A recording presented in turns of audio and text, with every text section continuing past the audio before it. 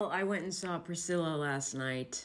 Right off the bat, the theater next to me was the Eras Tour, so that was fun. There was a point where the movie is very dramatic, and it was like this lull, and I think Elvis hit Priscilla or something, and it's like quiet, and it gets really quiet, and you just hear, "Jack ain't sharp enough to kill a man." I was like, okay, well, this takes me out of it. This takes me the fuck out of it. I mean, I basically got a double feature of Taylor Swift and Elvis Presley. That's what I saw last night. I don't care what you say, Elvis is creepy. He stole black people's music, and then he hit on 14-year-olds. He's just a weird guy. I don't know why he's such a legend. I guess his hair was nice. I never got the Elvis thing, but the movie was not good.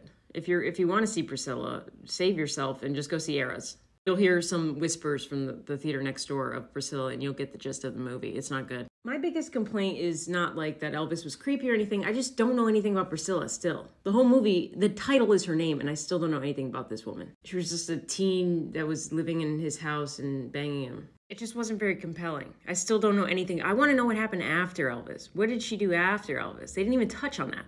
She literally had the baby, and they were like, and end. Scene. I don't know. Not a big Elvis fan. Priscilla seems fine. I feel bad for her. I give that movie a 2 out of 10. And the 2 points come from Taylor Swift's music.